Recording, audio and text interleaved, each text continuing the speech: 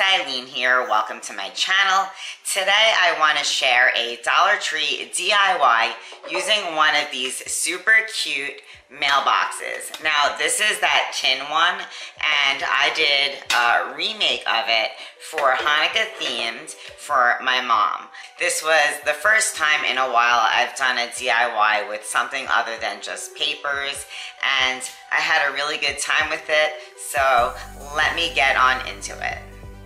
A couple years ago, I think I picked these up from the Dollar Tree, guys, and they're adorable just as is, and I use them that way, as is. And last year, I don't think I even took them out for some reason, and I came across them this year and thought, let me do something more fun with it. So I was thinking, I haven't really figured out what to get my mom. Shopping is just not the same, and I thought I would DIY one of these for Hanukkah and then put a gift card, maybe some chocolates and stuff inside of here.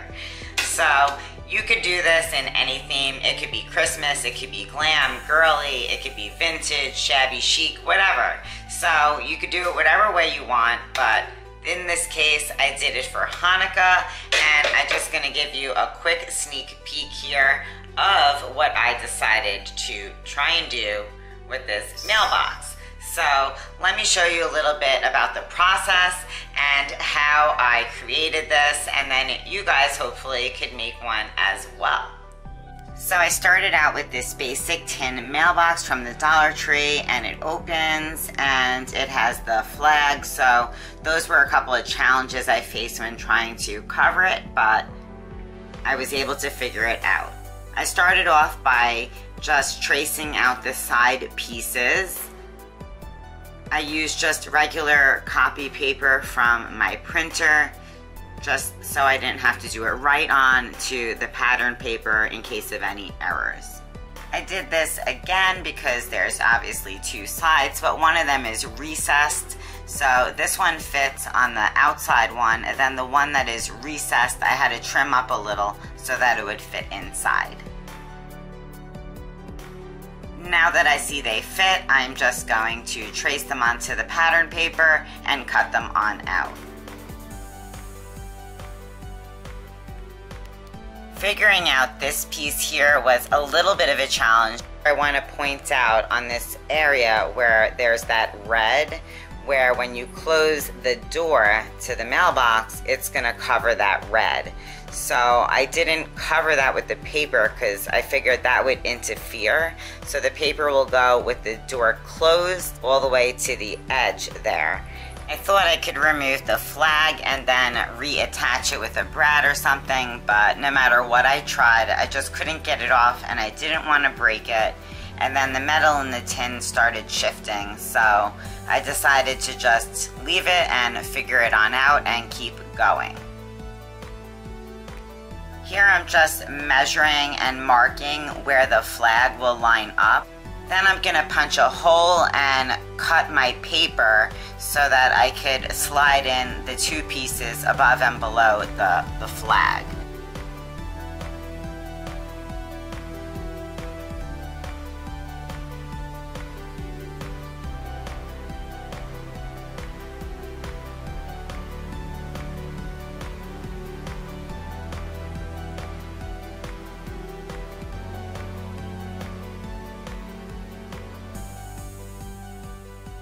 I'm just using some regular liquid art glitter glue to attach my papers to the tin box.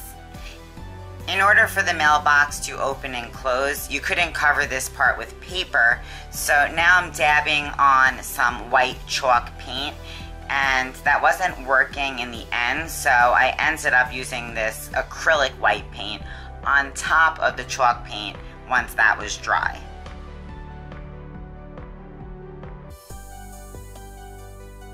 So it might be easier to do the paint first, but I was just winging it, never did this before, so I did the paint after. The flag was quite a challenge for me to cover. At first I thought I would just glue pieces of white, but it just really wasn't working, so I ended up getting a piece and wrapping it like wrapping paper over a box, but in this case over the flag. And now it looks clean white from front and back, and I could just cover it and decorate it. And that's what I'm about to do right now, is go on and decorate the entire mailbox, and then I'll be right back. Oh, and one last thing, I want to use this candle holder to elevate the mailbox so it looks more like a decor piece when I'm finished.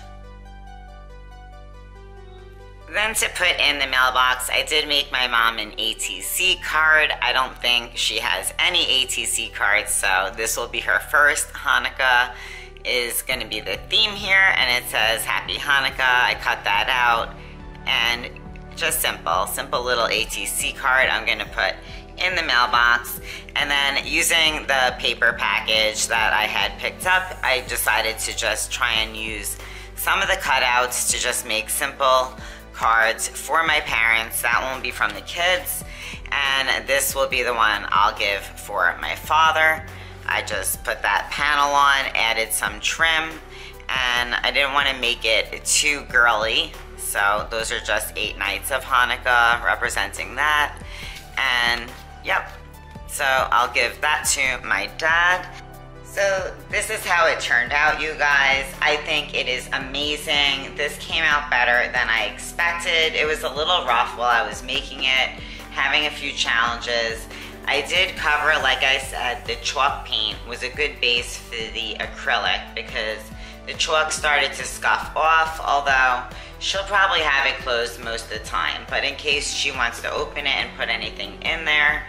And then I have this decoration here on the end that fell off some other, I don't know what decoration, and my little pom-pom trims all around. It made a little lace bow.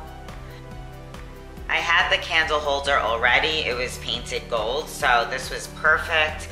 And then I added the bling here and finished it off with another cute bow, blingies. Here's how my little flag came out, and it works. It just can't go all the way because of this chunky rosette. I stuck in the middle here with the bling behind it. And then on this side, I have just the pom-pom trim, kind of plain in there. And then on the back side, I have some more little die cuts from that paper that I had gotten from, I think it was scrapbook.com. It was a complete Hanukkah set, and it came with a bunch of sheets and some stickers, and I used it, and I've had it for a couple years. So now I have just a tiny bit left. So the cutouts, this was one of the big stickers, and the stickers were really thick, good quality. Another sticker there, and more blingies. And I made sure that the flag had something cute on both sides.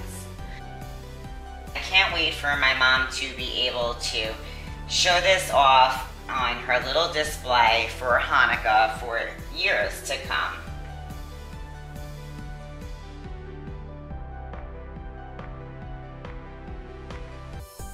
Alright guys, that's it for today. That was my mailbox DIY, turning it into something regular and creating it into your own unique little piece.